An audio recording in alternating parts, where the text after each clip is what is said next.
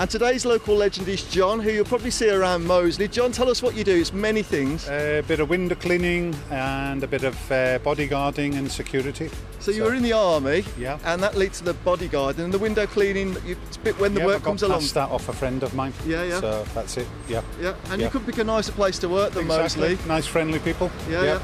And what do you love best about this area?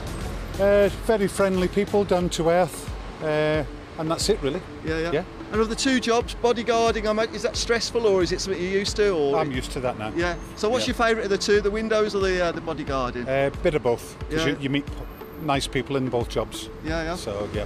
So there we go, today's local legend. You'll see him around Moseley. Make sure you say hello if you see him. Thank you, mate.